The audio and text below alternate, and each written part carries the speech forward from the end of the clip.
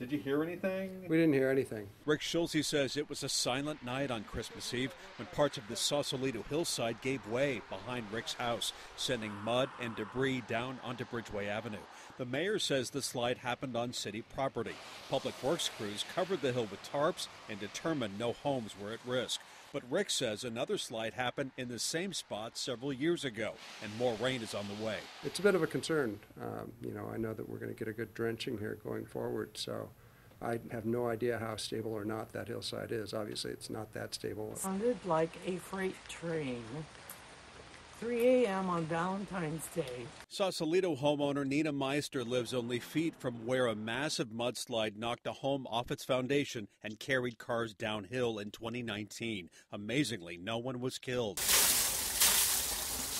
Now, almost 3 years later, the city has installed this large pipe running uphill to funnel stormwater. Neighbors are still hoping for more. I feel like they're not done.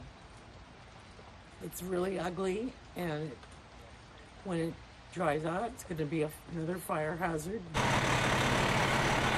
Firefighters will be watching hillsides this week leading into New Year's weekend. The ground is saturated, so things are going to start to move. And when they start to move, the infrastructure around those areas, the potential for them to move is high as well. The trees, the power lines, the gas lines, the water mains, they all could be impacted. The chief says if you see earth starting to move, stay clear and call 911. In Sausalito, Cornell Bernard, ABC 7 News.